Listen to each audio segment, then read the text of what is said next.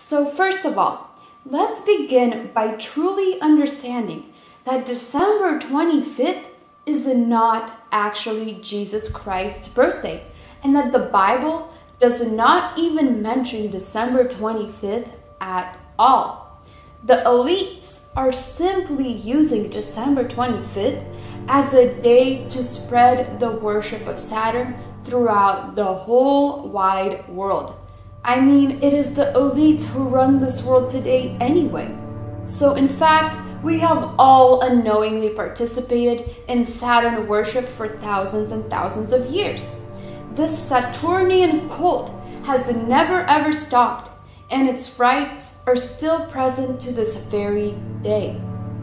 Saturn is now dubbed as the Lord of the Rings, and it is the reason why we exchange rings at weddings or put halos on the heads of godly people, for example.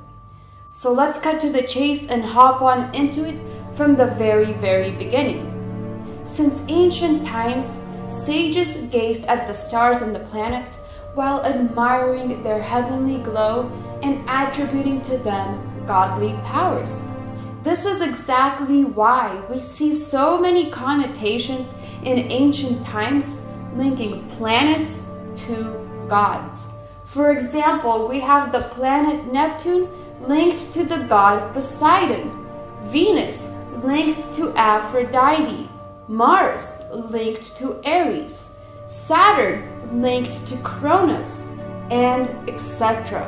Again and again, the ancients asserted a claim that could only appear maddening and preposterous to us in our modern times. But the ancient people declared that the distant planets and stars were the gods of their times. And today, we're specifically going to be talking about Saturn. So the ancients claimed that Saturn is so active in the cosmos that it was regarded by all of mankind as the supreme god and the creator, who is also known as El. And astronomers estimated that the planet Saturn exerted the greatest influence upon all the movements of the celestial bodies in our solar system.